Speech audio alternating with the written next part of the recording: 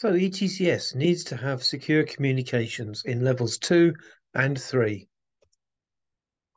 So why does it need to be safe and secure? Well, I think we're all aware how easy it is for radio signals to be hacked, blocked, or spoofed.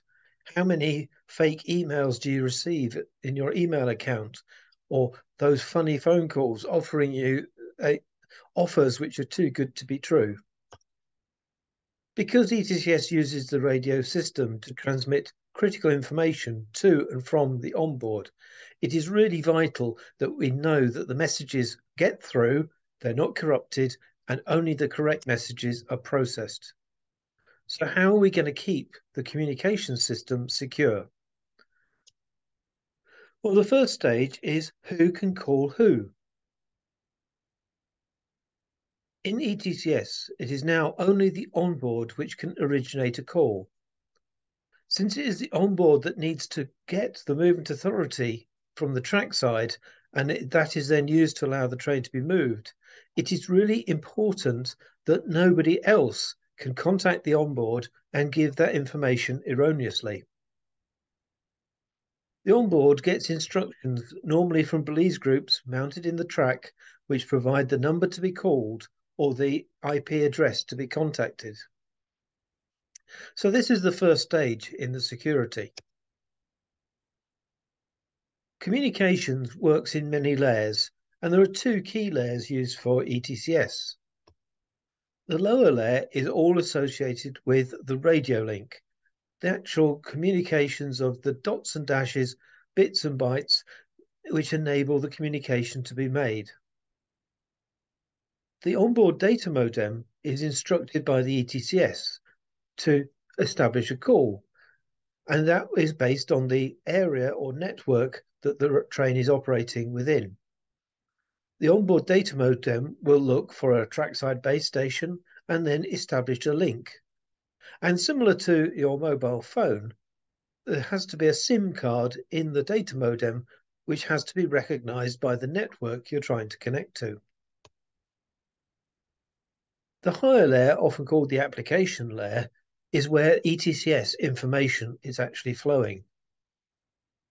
Having got a communication over the radio, then the onboard attempts to contact the correct radio block center, part of the ETCS trackside. And the application messages are exchanged with that block center using the lower transport layer. Now, if the messages were just sent, then nobody would know whether they were correct or not. So ETCS uses a system of digital signatures. That enables the recipient of any message to know that it has come from the correct person. In order to provide those signatures, every time an onboard contacts a new RBC, that's the radio block center, they use a shared secret key to generate a new session key. So each time the communication is undertaken, a new, completely different key is being used. Once a message is ready to be transmitted, then it is passed through a process where the session key is used to produce a digital signature. When the message is received at the other end, then the recipient can take the same message.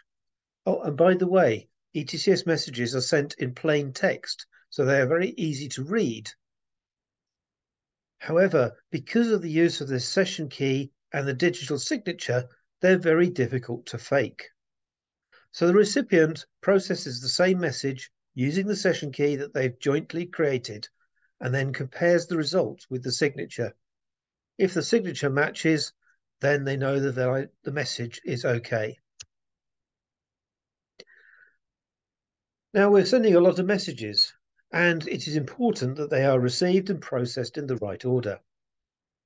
It's also important that we detect if a message is not received. Delays in the radio system and the system automatically retrying and attempting to resend messages can lead to them arriving out of sequence. So ETCS uses a series of timestamps. Each message which is transmitted has a timestamp attached to it. That enables the recipient to confirm the sequence of the messages. If you get a older message after you've received a newer message, if you see what I mean, then you know it's out of sequence. It also means that you can confirm that you get a response to a message within a reasonable timescale. And you know from those timestamps whether the reply relates to the first, second, or third message that you sent. Once the radio session has been established and the ETCS has made communication with the RBC, we need to keep the session going. It's actually very important that we keep that session available. We might need to send urgent information from the trackside to the onboard. The modem in the onboard and the radio software continually monitor the connection. If the connection is lost, the onboard will attempt to re-establish that connection. And of course, as the train moves, the train is going to be moving into areas of different base stations. So the system is always monitoring the strength of signals. And if it detects that the current base station signal is getting too weak, it will automatically swap to the strongest. Similarly to the modems and the radio system, the ETCS onboard is also looking to make sure that it's receiving messages, and it keeps a track of when it has received them. If it doesn't receive messages for a given period of time, then it can do a number of things. It could be configured to apply the brakes automatically. It will automatically attempt to re-establish the safe communication session. And if no messages are received for a certain period, it will alert the driver. So we've established a session, we have provided it in a safe and secure manner, we have maintained it, and we have been sending data. At some point, there will be no more need to send information. If the driver shuts down the train, that will automatically end the communication session. Similarly, if the train moves out of an area of ETCS operation or moves from one RBC to another, then the ETCS trackside can instruct the onboard to end the session.